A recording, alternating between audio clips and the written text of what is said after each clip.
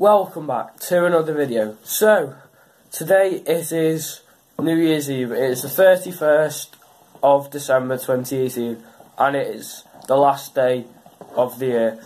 So today I thought, why not talk about 2018 and why it has changed my life in a massive way. This video will be uploaded next year, should I say, on the 1st. So yeah, let's get into it. So, the start of this year, should I say, well, it didn't start off the best. Like, I would say 2017 was probably my worst year of my life so far, like, for loads of different reasons. School and just social media and just everything just started falling apart. And I was like, I've got to change this somehow.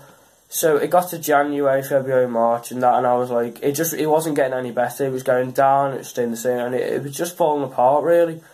But it got towards my birthday and I thought, do you know, it's my birthday now, I've got to change it. So this was May time and my mood, it started getting better. Still have my off days because everyone has their off day every now and then.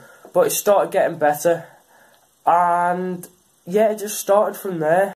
So it got from May and it just carried on getting better and better and better. June, July, August, everything just started getting better.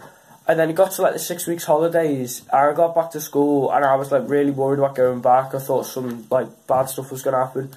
But no, it just started getting better and better. Like, obviously you still got like all the stressful things of like work and all that, but my actual life, should I say, was just getting better. And ever since, I've just been alright, and I've just felt like the same. Obviously, like I said before, everyone has like bad days and off days, and they don't feel as good and that. But the majority of mine this year have been good, and that's why I decided this year.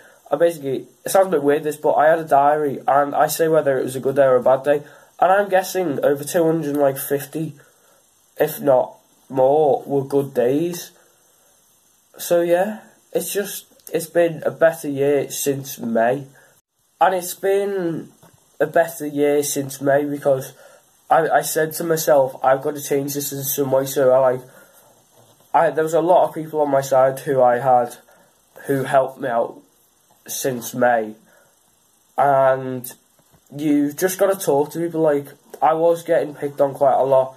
And I can't deny that. I was getting, like, trouble in school and that. And I wasn't feeling great. But you just got to talk to people. Like, if you are the same out there and you felt like I did, you've got to talk to someone. Like, I know everyone says it, oh, you got to talk to people and you don't take it in, but you have to take it in. Like, I didn't do it for about a year and I just felt worse and worse. But you've got to talk to people, and look where I am now. I just feel so much better. I just feel great at the moment.